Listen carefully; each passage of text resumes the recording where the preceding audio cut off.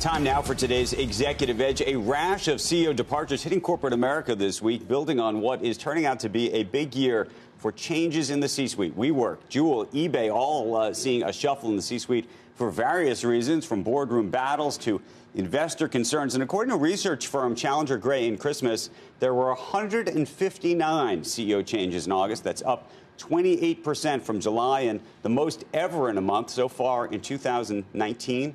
There have been over 1,000 CEO departures, so changing of the guard at the top.